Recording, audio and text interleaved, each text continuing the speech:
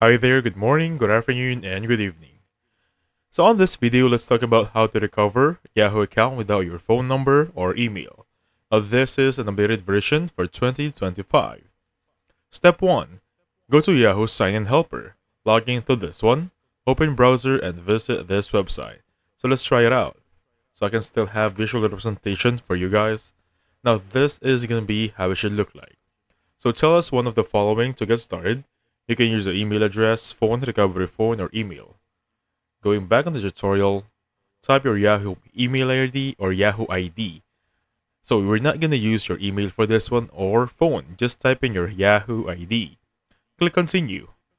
Click on I don't have access to this email or I don't have access to this phone. Yahoo will suggest sending a code to your phone or recovery email. Again guys, click you don't have access to this phone when prompted. So verify another way. So try another way to sign in or similar link. Click it. Answer security questions if they're prompted. And basically click on next. So Yahoo no longer widely supports security questions for newer accounts. If you don't see this option, continue to the next step. Now contact Yahoo Customer Support. Click Contact Yahoo Customer Care or look for help links on the page. Explain that you lost your account and recovery email and phone.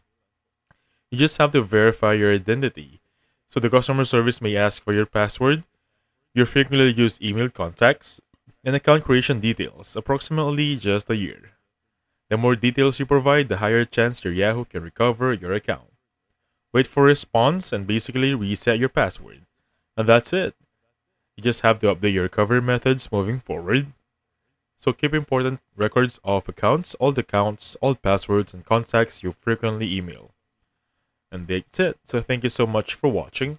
I'll catch you guys on the next one. Goodbye for now.